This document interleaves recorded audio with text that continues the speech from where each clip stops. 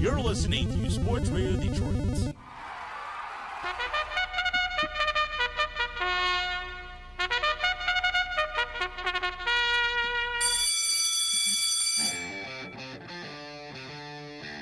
Sports Radio Detroit is proud to present the Whip and Neigh podcast on sportsradiodetroit.com SRD with your show host Pete Spivak, a broadcaster and horse racing handicapper, and Dana Garuder, a sports writer and horse racing handicapper. This episode welcomes guest host Aaron Hayes, who's a freelance horse racing writer and handicapper.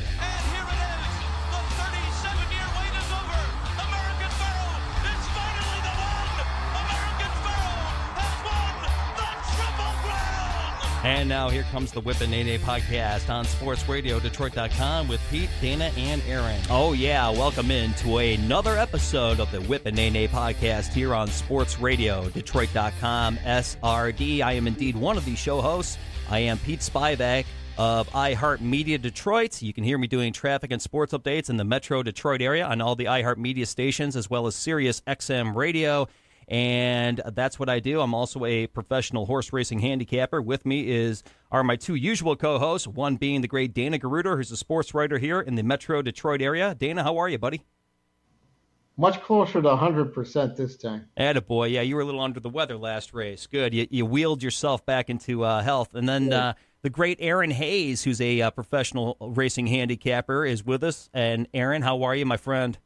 What up, Pete? How you doing today? Doing well, gentlemen. As we make our way through, it's hard to believe we have 7 prep races to go as we make our way towards the Kentucky Derby coming up in a month, and basically, a month and a half. So it's getting near the time, gentlemen, getting near the time we get to party hardy in Louisville, Kentucky. Well, what the three of us do here on the Whip and Neigh podcast is we break down that road to the Kentucky Derby, the American prep race schedule, which leads to the Derby on the first Saturday in May. American, European, and Japanese horses compete for 20 gates at the Kentucky Derby by racing a 35-race prep schedule, which runs between September and April. All prep races award points to the top 4 finishers, and the top 20 horses with the most points will earn a gate at the Kentucky Derby. There are spots for 18 American horses, 1 Japanese champ, and 1 European champ. And so that's how they do it now for the Derby. So let's get into what happened last week. We had 2 prep races last week, one being the Louisiana Derby and the other being the Sunland Derby. Dana Garuder, my good friend, what happened last week? Down in the Louisiana Derby at the fairgrounds, we had a big upset. A 22-1 shot that Aaron Hayes actually liked. And he touted that horse, and the horse delivered by my standards, who was ridden by Gabriel Saez and trained by William Brett Calhoun, who wins a lot of races down in that circuit. Went off, just had won a maiden race right before that and improved dramatically and won the Louisiana Derby in fairly convincing fashion. He won by about a length. The second horse was also not quite as big a long shot, but wasn't one of the top 2 favorites. That was Spinoff, who was trained by Todd Pletcher. Spinoff ran a pretty solid race. He was a little bit wide around both turns, but ran a solid race. And I imagine this horse is also going to go to the Kentucky Derby. I don't know if they'll give him another start before that. Finishing third was Sueno, who had run well out in Oaklawn, the previous spot. Sueno didn't really challenge in this particular, at least in the stretch. He wasn't very close. Just kind of held off the rest of the field to get that spot and get some points for the Derby. And the big news out of that one was War of Will, who was the heavy favorite. Just really never got rolling throughout the race. Maybe got off to a little bit of a slow start and just didn't have anything to offer and finished well beaten, but apparently the horse came out healthy, and they're still thinking of running him in the Derby. I believe he has enough points to get there without, even though he finished out of the money in that race. So that was the Louisiana Derby. It was a big surprise. It was a little bit more chalky out in Sunland Park. A Todd Pletcher horse, Cutting Humor, won the race. He was up 6 or 8 to 1. So there must have been a lot of listeners last week, because I like that horse. I gave him as my top choice, and he could bet down to 2-1. But Todd and Hall of Fame jockey John Velasquez pulled off a very mild upset. He was the second choice. He held off another Twist of Fate who had been running on the synthetic surface over in Golden Gate and dominating on the synthetic. And another Twist of Fate ran a very strong race, almost caught Cutting Humor in the stretch. They were both stalking the pace. And Mucho Gusto, who was the favorite, kind of got burned off in a speed duel and ended up a well-beaten third. And that Mucho Gusto, the favorite, was trained by Bob Baffert. I don't know if Mucho Gusto is really good enough to make the Derby, but Bob Baffert has other horses in the barn who are better, and I'm sure he will be well represented when the first Saturday in May rolls around. So with that, I'll turn it back to Pete. Well, I appreciate your breakdown there, Dana. Thanks very much. And Aaron, you're the one who called By My Standards in the Louisiana Derby. At least it was one of your long shot specials. So did you have any comments on the Derby, how that went?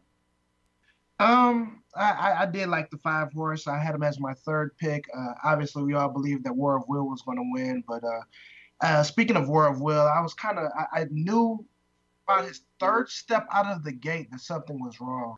He normally breaks fast, and he normally has puts himself in a nice position. That is one of his strengths as a horse, is getting into good race position. But his third step out of the gate, his third jump, it just didn't look right, just didn't seem right, like his hind legs or something happened, and he just didn't run well from there. But my other 2 choices that I did have, Spinoff and By My Standards, they ran pretty swell races. Absolutely. And what do you think about the Sunland? I was actually surprised and actually ecstatic that my horse ran second by a nose, because I had no idea what a Twist of Fate was going to do on the dirt. He actually didn't do what I think he was going to do, was go to the lead. He actually sat off the speed behind Mucho Gusto, which I don't know why he was gunned to the front by Joe Talamo. I thought that he would rate in that race, but those two had the exact opposite of how I thought they would run. And another Twist of Fate had a good run down the stretch. I'm just a little upset that he came up a little short, but it was a good effort. Very good, gentlemen. Very good. I appreciate that info there, Aaron. That's awesome. And real quick, before we move on to the news of the week, I just want to let everybody know what the current standing is in the top 20 rundown, at least over the past, since the points system basically started about 5 seasons ago. It seems that 40 is like the cutoff each year for horses to make the gate. So I'll at least give you the horses which are right now definitely in the Derby, and there are 9 of them. That would be the rank number 1 right now is By My Standards with 100 points. The 2 is War of Will with 60. 3, Code of Honor has 54. 4, Long Range Toddy has 53.5. 5, Cutting Humor with 50. 6, Heichel with 50. 7, Tacitus with 50. 8, Game Winner with 45. And 9, Spinoff with 40. And then the 10 horse, Omaha Beach, has 37.5 points from that Rebel win. And that actually might be enough to get him in the Derby. So as of right now, with 37.5 points being the cutoff, that's those 10 horses are in the Derby as of right now. So that's the way it stands. Gentlemen, I just want to bring up some news of the day. We don't have to do big-time comments on it, but I just want to let our listeners know that the California Horse Racing Board met today in anticipation of Santa Anita Park reopening this weekend, as they have to get ready for the Santa Anita Derby, which will come up next weekend. So they're going to open up the track and get things going again over there. Obviously, for us Major League Horse Racing fans, we all know the problems that have been happening over at Santa Anita since late December, since they opened up. Now, the PETA legal official, Kathy Guillermo, says PETA will never support a sport which relies on animals to make money, but they are encouraged by adoption of anti-Lasix and the crop rules. So the new whip rules, or the new crop rules, basically in a nutshell, the jockey is able to whip only so much and can be disqualified if it's determined overuse of the whip helped the horse hit the board. So jockeys alone would be held responsible for any fines to be paid or the misusing of the crop. So this rule change is still barring the approval of the Office of Administrative Law in California, so it won't be in effect right away. But Santa Anita will lower Lasix dosages from 10 cc's to 5 cc's. So that is what they're trying to do over at Santa Anita as they open up the track this weekend. Gentlemen, any comments on that real quick? I do believe, excuse me, a question that I think a lot of gamblers have that you kind of mentioned that the jockey might be disqualified if he's using the whip excessively. From what I've read from Jeremy Balin, he said something to the effect that it will only be like a fine or suspension. The onus wouldn't be on the horse player, because I don't see like how we would have the horse on top and the jockey uses the whip excessively and then we get punished because he gets DQ'd. Right. So I think that this is only going to be a fine and suspension, but they won't necessarily take the horses down, because that would affect the horse players or whoever's gambling in that race. Yeah, I think that I saw that late, about 20 minutes before we went on the air, so I do need to adjust that. I think that you're absolutely right about that, but I do know that there are fines and possible suspensions involved with that, because now PETA's involved, and, they're going to be looking at this with a microscope. Dana, any comments? Well, I'll discuss the LASIX rule. LASIX has been around for a long time. I mean, it's been around. I remember reading about it in Andy Byer's early books, how LASIX can affect a race. And so, unfortunately, the horses that we've seen over the years, most of them have used LASIX. And, you can argue that the breed has suffered because of it, and the horses aren't as durable as they used to be. It would be nice to try to reverse that trend, but I don't know if you can fully do that. So it'll be interesting to see how many horses bleed during a race now if they can't use LASIX. But I'd like to see it tried. I'd like to see races where the horses don't get LASIX. I think would be good PR for the sport to not have pretty much every horse have LASIX running on LASIX these days. Right. Well, that's what definitely Santa Anita and Golden Gate Fields are going to try doing that. But again, this is barring, from what I read, the California Horse Racing Board needs to approve it again in a month or so, and then it goes to the Office of Administrative Law for their approval as well. So it's probably still a couple months away from being approved. So we'll see what happens on that. And then one other piece of news, which I mentioned before we went on the air, obviously it's sad when a horse dies, but it's sometimes the way it dies is kind of like, where were the film cameras when this happened? A harness horse at Miami Valley died over the past weekend when he broke loose, threw the driver, and then proceeded to fall into the infield pond and drowned. It's just, obviously, you don't want to see a horse die, but what the heck? The thing makes a left turn. Usually when a horse breaks free in harness racing, and we've had experience with harness racing here in the Metro Detroit area with Northville Downs and with Hazel Park Raceway when it was a harness track and was still standing. The harness horses usually break and to the outside and sort of gallop, around the outside fence and the pole. I just find it sad, unfortunate, and really weird that a horse went left and went into the pond and drowned. So I don't know if you guys had any comments on that. That's unusual and weird. You're absolutely right about that. That's a weird one. So they didn't mention the horse name. They didn't mention the race, but it happened over the weekend at Miami Valley. So if you were there as a witness to that one, well, wow. Wow. So hope it didn't bring everybody down. But, yeah, just what a weird story that was. All right, gentlemen, so let's move on to our prep races then coming up this weekend. But before we do that, I would like to remind everybody to log on to sportsradiodetroit.com, SRD, and vote in the Detroit Favorite Female Personality Bracket Challenge. This is our popular March Bracket Challenge to see who is Detroit's favorite female personality by your votes, and I expect you two to log on and vote as well. So log on to sportsradiodetroit.com, SRD, and cast your vote today in the Detroit Favorite Female Personality Bracket Challenge. How about that, gentlemen? How about that? Well, let's. How far along are we in this bracket challenge? By the way, you voted early. I said, how far along is it now? We're in the second round now. Second round. We've gone from first round to second round, and so we're down to. We went from 60. Well, we went from 30. I think it was 32. So actually, we're close to the Sweet 16 now. Okay. So get on there and vote. It's pretty cool. You automatically win the favorite male personality? Pardon me? Do you automatically win the favorite male personality? They don't have the contest for the men. No, that goes to a guy named Dana Garuder. Have you ever heard of him? Oh, all right. I don't know if you heard of that guy before. His name is Dana Garuder. He likes to wheel every pick, and he's always right on every pick because he wheels every horse. All right, gentlemen, let's get into Saturday's Grade 1. 1 mile and an eighth, $1 million express bet Florida Derby from the Great Gulfstream Park in Hallandale Beach, Florida. Race 14 on your card. Points awarded on the road to the Derby, 100 for the win and 40 for second. So that means the top 2 horses in this field will earn automatic bids, 20 for third and 10 for fourth. A field of 11 horses. Post time set for around 6:30 Eastern Standard Time on Saturday. And gentlemen, let's get right into the field with the number 1 horse, Hidden Scroll, with a brand new jockey, is your lukewarm 5-2 morning line favorite in an 11-horse field. The great Aaron Hayes. What do you have?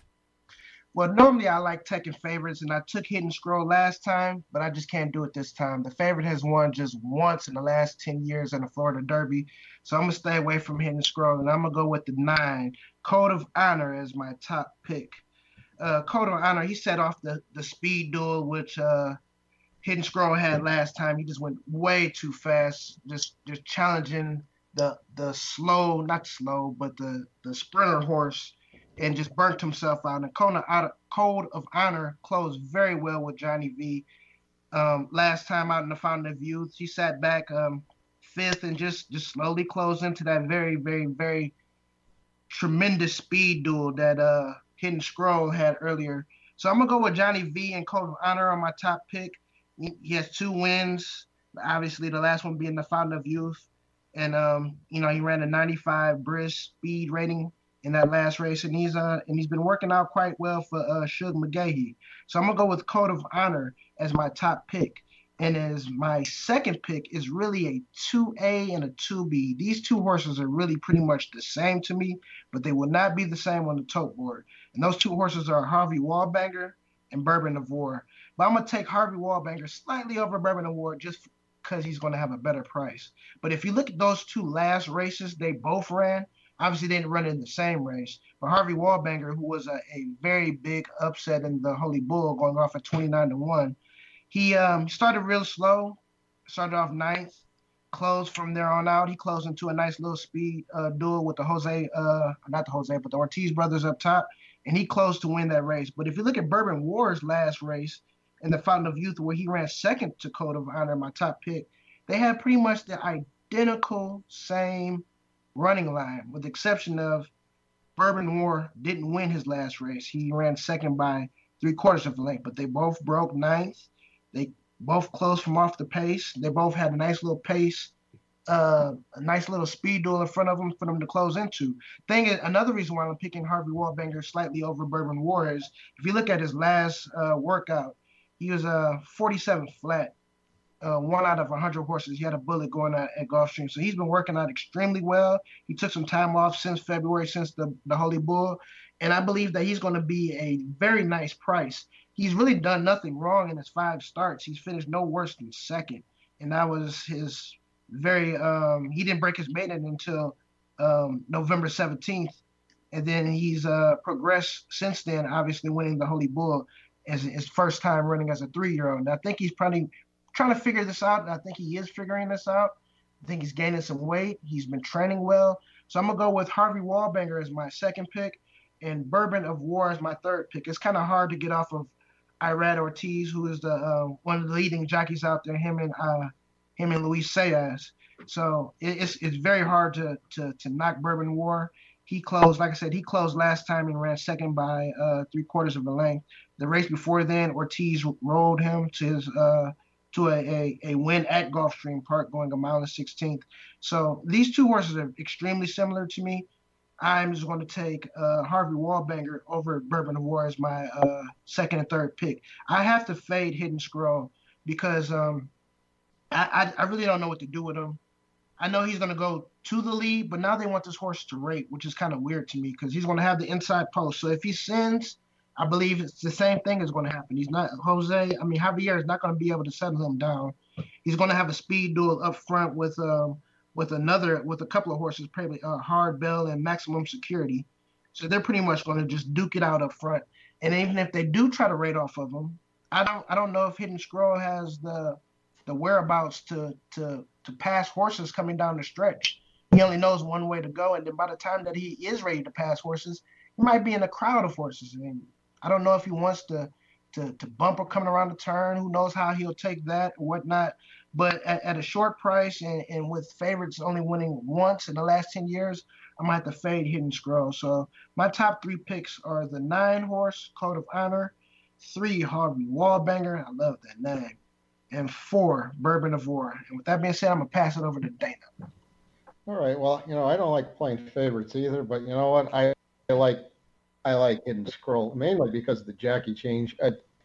I think the top 2 jockeys right now are Javier Castellano and Irad Ortiz. Those would be my 1-2 in terms of jockeys. And I just have a feeling that Castellano will find a way to raid off of the 2 other speed horses and get a nice trip here. And I horses only run twice, so I wouldn't make any strong assumptions yet that he can't rate.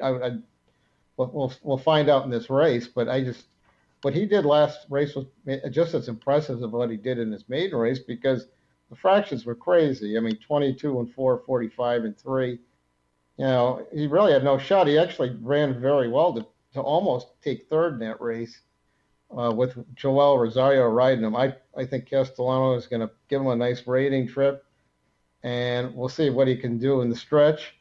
And the other part of this, I just don't think that the rest of the field is all that strong. I mean, as you said, Code of Honor really took advantage of a very fast pace to win the Fountain of Youth. So I'm not sure what if he doesn't get as quite as fast a pace, is he going to run that way again? Well, I'm taking Bourbon War for second, mainly because Irad Ortiz is riding him. Irad has been the top jockey down in Florida all winter, and this horse has never really run a bad race. His speed figures have been fairly consistent. He's definitely a 2-turn horse, and that'll tap it. A really good sire. I just think Bourbon War just probably has to be slightly better price than Code of Honor. I take him for second. My third choice is one of those other speed horses, and that's Maximum Security. He's a curious horse. Jason Service, the trainer, has just been ridiculously on fire in Florida. He's won 45% of his starters, 33 out of 73 from the last stats I saw here. And they had no idea this horse was this good. They entered him in a $16,000 maiden race. Usually you think, well, they must have thought he was maybe an okay sprinter by putting him in a maiden race. Maiden claimer right off the bat. The horse won by 9 lengths, so they put him in an optional claimer at 6 furlongs. He won by 6.5, wrapped up, and they put him in another optional claimer. He won by almost 19 lengths. So they're taking a shot here. This horse has really surprised them, but he's out of New Year's Day, who should be able to make him a 2-turn horse here. I'm going to take a shot that he can at least hit the board. So that's my top 3 choices here. Is going to be the favorite Hidden Scroll, Bourbon War for second, and Maximum Security for third. With that, Pete. I appreciate your breakdowns there, gentlemen. Thank you very much for that. And I thought I was going to get away with pulling out a big race call, but I think Aaron sort of, as they say in radio, stole my thunder with that one. It's really, I think, kind of more of an open race coming up on Saturday in the Express Bet Florida Derby. Obviously, the Hidden Scroll now with Javier Castellano on his back at 5-2 in the morning line. The jockey change from Joel Rosario. Hidden Scroll being the beaten favorite in the Fountain of Youth Stakes after a poor ride by ex-jockey Joel Rosario. And new jockey Javier Castellano takes over, so that should be better for him to hit the board. Obviously, Hidden Scroll is going to be on the lead. So with that being said, let me let you know how I think the race is going to proceed as soon as they open up the gates. I do see the 1 Hidden Scroll and the 7 Maximum Security going out for the lead. I actually see the 5 Everfast in the second tier this time, with the 6, 8, 9, 10, and 11 all in the second tier, with the 2, 3, and the 4 coming from the third tier in the back of the pack. That's how I see the race starting out when the gates do open up. But I don't know if the 1 and the 7 are going to provide enough upfront speed. for long shots like Harvey Wallbanger at 15-1 and a medium middle of the road favorite at Bourbon War at 7-2 to come from the back of the pack. I think you're only going to see one of those horses be able to make the front from the back of the pack, because I really don't think there's going to be a ton of upfront speed to really tire out everybody. I think Hidden Scroll also has the talent to stay on the front and continue charging no matter what folks from the back are going to be doing. That's why I think that a horse like Everfast, which does like getting in the back of the pack, that's why I think a horse like Everfast is actually going to be in the second tier for this kind of race. But I do think that Aaron picked the right winner. I think that Code of Honor with Shug McGahee as the trainer with John Velazquez on his back. I think that Code of Honor at 3-1 on the morning line should be the winner of Saturday's Express Bet Florida Derby. In the Fountain of Youth, he obviously beat Bourbon War and Vacoma, but there was a nice pace to that race, and it allowed Code of Honor to really find his way home from middle of the pack. And I really thought that was a really good run from fifth place basically to win the race. Code of Honor did, and the Fountain of Youth Stakes. So I really think that serves purpose to him being a good, solid favorite to win this race. So I really do like the 9, and obviously the 1, Hidden Scroll. My goodness sakes, we don't know what the new jockey is going to do now that Joel Rosario is off his back, but I think that Hidden Scroll definitely has a chance to not only hit the board but win this race, especially coming out of the 1 hole. He doesn't really have to do very much work. One thing, Code of Honor, I really see him just, really kind of eating. He's going to be in a good position where he can eat up the early leaders, but I really don't see, I really have to do like a coin flip on either Harvey Wallbanger or Bourbon War, and I really like Harvey Wallbanger to be better than Bourbon War. I think Bourbon War really sort of disappointed me, even though he finished second last time out in the Fountain of Youth Stakes. I think Bourbon War really disappointed me in that race, but he also had a good pace up front to where he could come from behind in that race. I think this is more of a race for Harvey Wallbanger, the 15-1 shot, the number 3 horse. So I like seeing the 1, 9, 7, and 3. Going to be your top 4 horses, the 1, 3, 7, 9. So I really think that the 7 Maximum Security should be able to hang on, because boy, oh boy, can Maximum Security run at short distances, 6 furlongs, 6.5, 7 furlongs, no problem. Wins them by, he won the 7.5 furlong, he won the 7 furlong race by 18 lengths. So no problem on the distance for Maximum Security. It's just a point now, can he be bullied and handle the bullying? But I think he can. I like the 1, 3, 7, 9 is my pick. I like either the 9 Code of Honor or the 1 Hidden Scroll to be your winner. Gentlemen, any more comments? Starting with Aaron. Yeah, I just gotta fade Hidden Scroll. I just believe this is going to be a very, very hot speed duel with him, as well as the horse that you just mentioned, Maximum Security. Like he went 45 for the half and 7 furlongs, 109 and 6. He only knows one way to go, and I believe that Luis Sayas is going to do what he did last year with Promises Fulfilled and Strike Power. They just took off and just gunned it early, and I don't think you can do that in a mile in the eighth race. And I don't think that Hidden Scroll is going to be able to hold on. I mean, I remember you gave your top 10 rundown. I didn't hear Vacoma on there, and Nope. Vacoma beat Hidden Scroll. Vacoma beat Hidden Scroll, and we're not even talking about Vacoma like that. And it was barely though, but I don't think Hidden Scroll wanted even another eighth of a mile to go. So I just gotta fade them. I don't want them, because I just can't take this horse. They're talking about rating him, but then having him go, and that's just if you don't know the horse's race style by now, even though he's only run 2 times, I can't put my money on him. So I'm just gonna fade Hidden Scroll this time out. He's an exceptional horse, but not this time. You make a good point on that, Aaron. You're not wrong. And just to answer your question, Vacoma is number 27 on the list with only 10 points. Ooh, yeah. So he's way back there. Dana, any more comments from you? Well, just the only thing, just an observation. Usually you see Todd Fletcher have one of the favorites in the Florida Derby, so it's kind of weird. He's got a horse in the race called Current, but Current looks more like a turf horse, and Castellanos, jumped off him to ride Hidden Scroll. So I don't think Current is going to be much of a threat here. It kind of just tells you that Pletcher doesn't have as strong a hand as he normally does with the 3-year-olds this year. Gotcha. That makes sense. And then one other point that I want to make about Harvey Wallbanger, that the 3 horse, is that he is undefeated in 2 races with Brian Joseph Fernandez Jr. on his back. And before things sort of started falling apart for Harvey Wallbanger, he was favored in pretty much every race except his first. I mean, there was a lot of optimism around him, so I really think that he has a chance in this race. So we will definitely find out. All right, gentlemen, let's move on to our next race. But before we do that, I would like to remind everybody to log on to sportsradiodetroit.com SRD and check out the latest episodes of Tigers SRD, because opening day was today as we record on Thursday, March 28th. It was opening day today in Major League Baseball. Well, the official opening day, since they played 2 games in Japan last week between Oakland and Seattle. But the official Major League opening day was today around Major League Baseball. So Roger and Chris provide opening day news, not just the Tigers, but all the Major League Baseball teams as well, any injuries and any other news around the league. So that's Tigers SRD with Roger and Chris, only on sportsradiodetroit.com SRD. And those boys will be on scene on Tuesday of next week when the Tigers make their opening day. Actually, I think the Tigers, are the Tigers...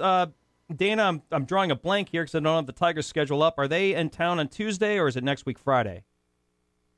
I think they're playing on Thursday. Well, they normally have a day off after their home opener, because the rain out day. They don't want to lose the gate, so I believe it's Thursday. Let me check here. I got the schedule up. You're right. It is Thursday. They'll play the Royals with that. They'll open with the Royals, and then they have that off day on Friday, and then resume the series on Saturday. So the Tigers will open up on Thursday, and you can check out Tigers SRD will be live from Sinbad's on Thursday, April 4th for the Tigers home opener, and you can check them out in Sinbad's from the early morning. I believe it's from 10 to 12 at Sinbad's Tigers SRD on Thursday, April 4th for Tigers opening day. So with that being said, gentlemen, let's move on to Saturday's Grade 2, 1 mile and 3/16, $2.5 million UAE Derby from the marvelous Meydan Racecourse in the United Arab Emirates.